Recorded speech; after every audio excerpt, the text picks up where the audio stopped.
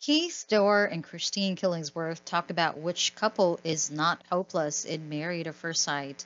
The MAFS alumni also discussed each couple's communication styles in Wednesday's episode recap, as well as any future advice they may have for them.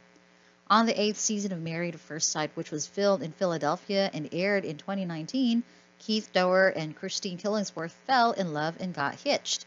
Season 15 of Married at First Sight, which follows five San Diego based couples as the reality of their newlywed lives together, sets in, debuted on Lifetime on July 6th. Dewar and Killingsworth give people a recap of the episode from Wednesday night. When getting to know your spouse, trust often serves as a foundation for married at first sight couples. Morgan and Ben. Although we are aware that Morgan and Ben have struggled to establish or restore trust throughout their relationship, we were nonetheless impressed by their bravery in continuing to put forth their best efforts in the hope of success. Every time a couple is struggling throughout the season, we always reflect on how unfortunate it is that they allow themselves to give up once they begin to have problems and friendly disagreements. They cut off the communication, and once that happens, everything is over. We do appreciate that they have kept on giving their all. Finally, Morgan changed the course of events by deciding she didn't want to take part in the exercise because she didn't want to be exposed.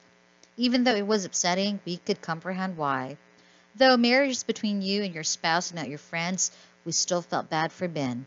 If you gossip to your friends about your partner and then later reconcile, your friend will still view them unfavorably because of what you said to them a few weeks earlier. Morgan must also create a space where he feels free to speak. No one wants to speak. Stasha and Nate. When asked if we have any advice for those considering marriage at first sight, we always say to be honest and open with both your partner and yourself throughout the entire process. And it appears that Stasha and Nate have accomplished this.